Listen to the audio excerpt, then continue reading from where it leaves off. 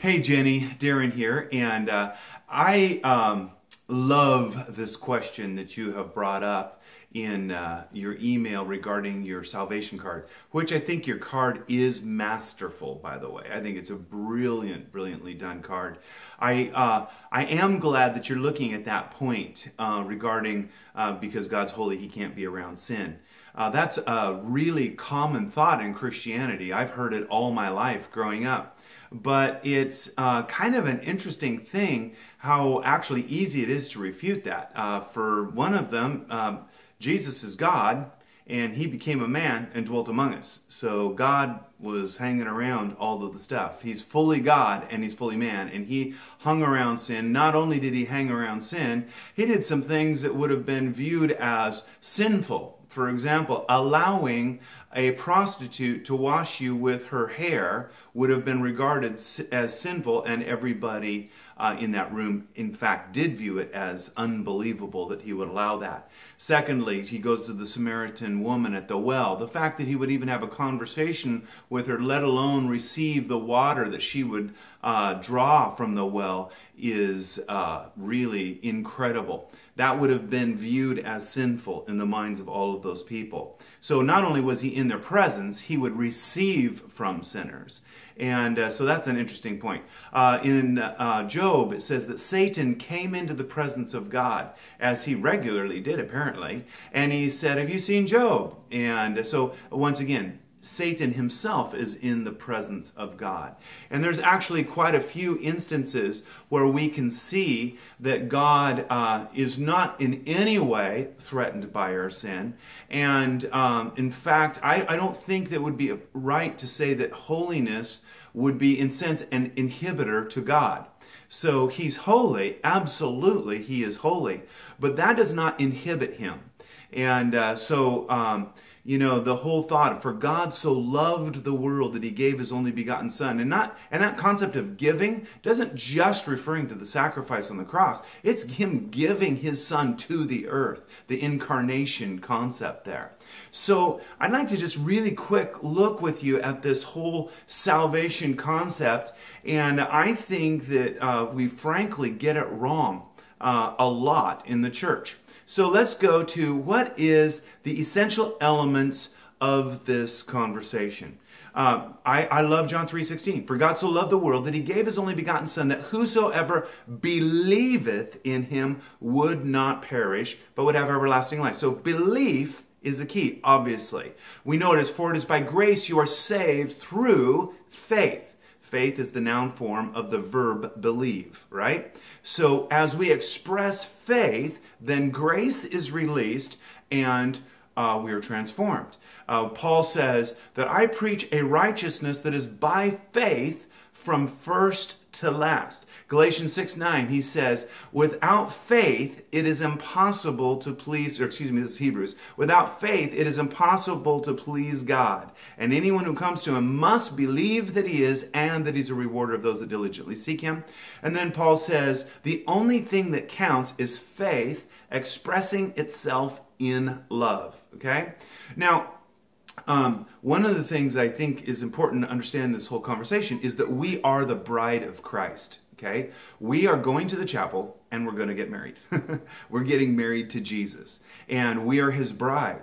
And so I think if we miss the fundamental element of this relationship, we will not understand it at all. And that is that it is a marriage. It's a love relationship between Jesus and His bride.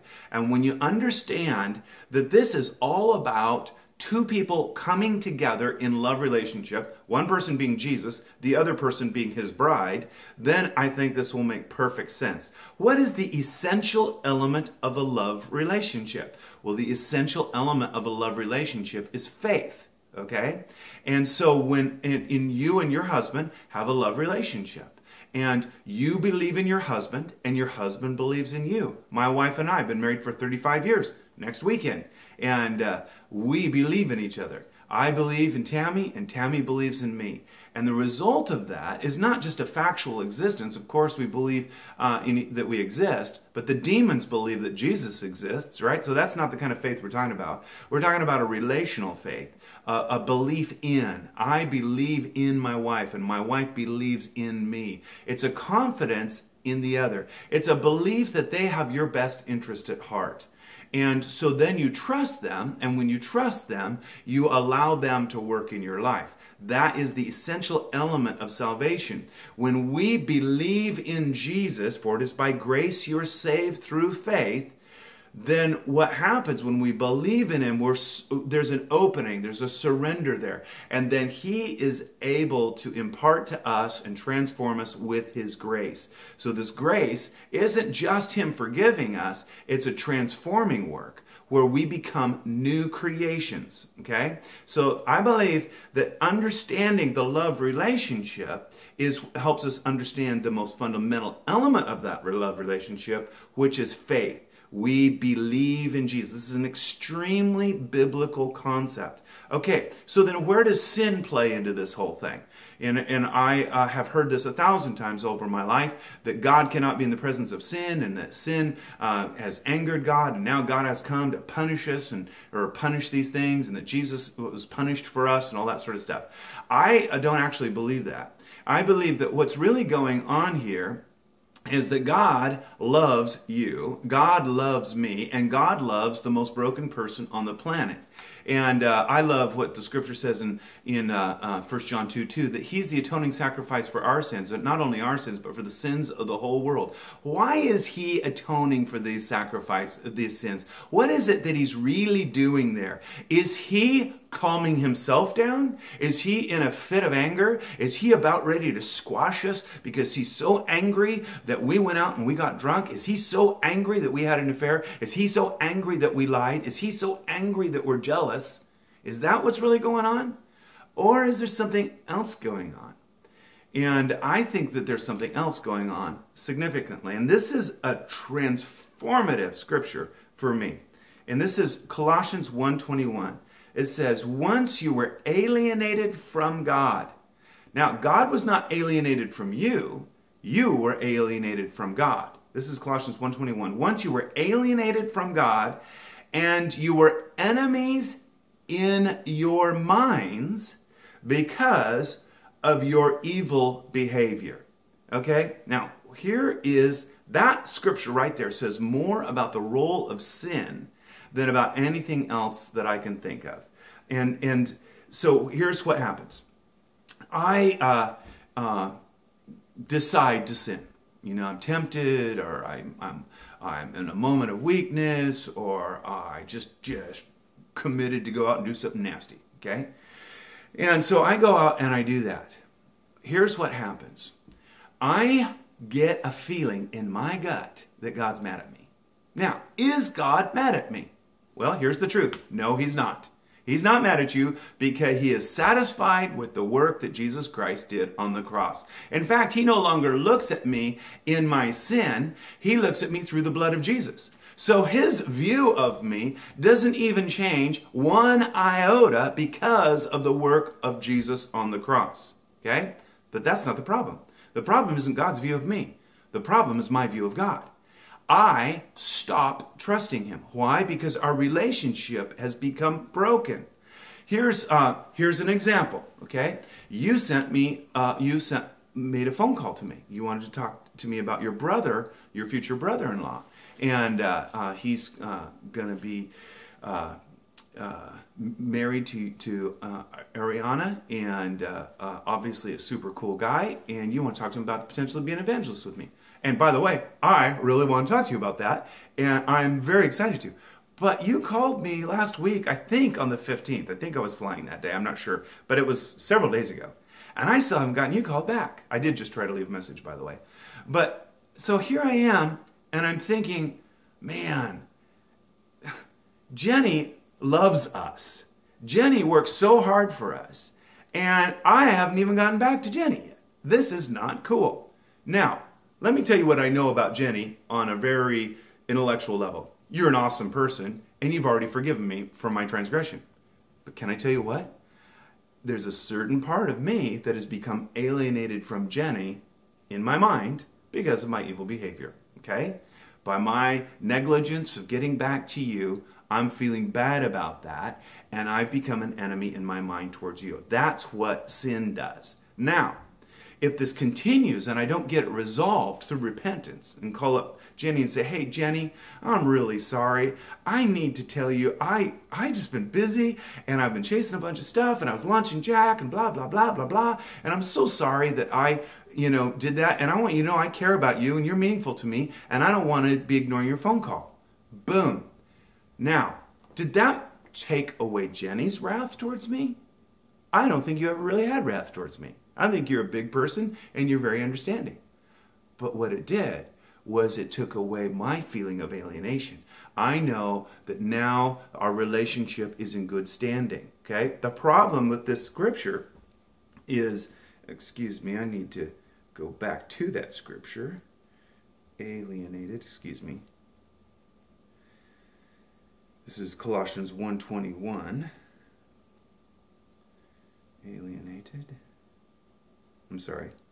Says, once you were alienated from God and were enemies where? In your minds. Not in God's mind. Not in any other sense, but in our minds because of our evil behavior. Once we become alienated, we enter into the state which is called unbelief. So if belief is the confidence that God is on your side and that He cares for you and that He wants to transform you, then unbelief would be the lack of that confidence, the fear that He's not on your side. Okay, God didn't change in all this. We're the ones who changed. And that is the role of sin. So then the accuser of the brethren jumps in there. And he comes along and first he tempts us, hey, there's this thing you want to do. And we go, yeah, I do want to do that. And we go and we yield to that temptation. Then what does the accuser do? He comes back and he accuses us before God day and night. And he accuses us. He says, look at you. Look at how you failed. You are no good. God is angry with you. You have lacked perfection. Now, that is the real problem. So the enemy's accusation piles on to our own accusation, and this alienation becomes greater and greater and greater.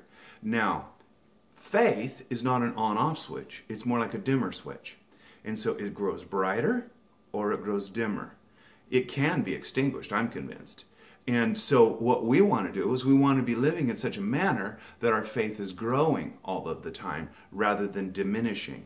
So back to this question. Can God hang around sin? Can God be around sin?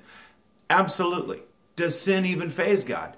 I don't even think it does at all. I don't think sin's honestly that big a deal to God in and of itself. The act of that person going and getting drunk, I don't think that really messes God up that much, to be honest with you. But here's what really messes him up, is that now, because that guy was out getting drunk, he doesn't feel like he can come to God. And so God's saying, you mean that I am no longer allowed to love you because of this? Okay, now I'm starting to get upset. Not upset at you. I'm upset that there is a breach in our relationship here.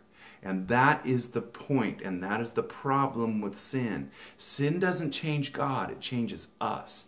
And it makes it difficult for us to believe in Him, to trust and receive His grace, to have that love relationship that the bride and the groom are supposed to have in order to have a healthy, happy, growing relationship. So, what I would probably say, and try to get it concisely, is sometimes we do things that make us think God's angry with us. And God loves us, and He wants to set us free from those things so that we won't feel that way anymore. Now, that's too many words. We'll have to work on the wording to get it more concise. But that's the general concept of that I'm seeing very clearly in Scripture. And if you'd like to continue this discussion, I'd love to go forward with you. This is a fascinating topic for me and a huge part of my own Christian experience and one of the real defining elements of my personal life, and kind of made me who I am, actually. And I learned something a number of years ago. Every time I'd stand up in front of a church and preach, that I was speaking to Jesus' bride. his bride that he loves. And I was pretty hard on the bride for a lot of years. And then one day I realized, oh my goodness, I should not speak to the bride that way, because he loves the bride. He loves every man, woman, and child in this whole world. He bought the whole field. He loves the whole field. But some of those vessels are hidden in the field, and they don't believe he loves them. They think they're trash. They think they're no good. There's no way in heaven that God could love them. And it's so sad, and it's so utterly untrue. So anyway, that's a little thought on that, and love to get your feedback on that. Talk to you later.